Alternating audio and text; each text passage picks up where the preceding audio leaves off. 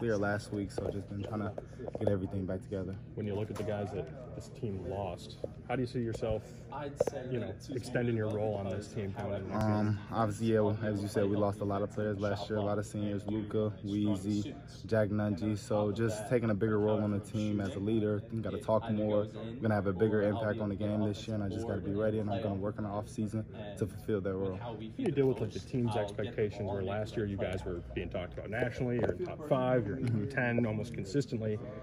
Coming into this year now, certainly not as much hype on a national scale. How do you guys go about trying to prove that this team is still to be reckoned with, certainly in the conference? Just coming in the gym, working hard every day, kind of like blocking all that out and just coming in the gym, just staying together as a team and just going out there and playing the best that we can and just playing as a team and just having fun out there and trying to win. As far as your focus this offseason, what are some things that you've kind of been working on to improve your game?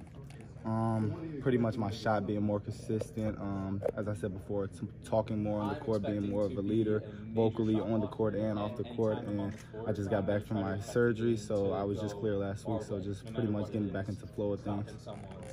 When Jordan decided to come back, did you two have any discussions about that? Because I know at one point he said he wasn't going to come back because he didn't want to take spots from you or Joe, just in terms of minutes. Did he have any conversations with you? Yeah, I had a conversation with him and McCaffrey. Everything was cool. We talked about it. Obviously, it's actually good for him to come back. Some people look at it as a bad thing, but it's good. He's a leader. He's older. He's been around, so he knows a lot, and he's a great shooter. So I'm looking forward to playing with him.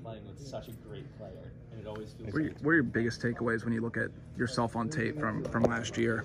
Was it basically what you kind of thought it was going to be, and just how are you kind of adjusting to that this year? Yes, a couple games last year I didn't do the best that I wanted to do, but just looking at it as a good thing, as a learning process. I was young last year, had a lot of older players. I learned a lot, seeing a lot on the court, on the big stage. I got in at the end of the game in the Oregon game, just using that as just like a learning experience.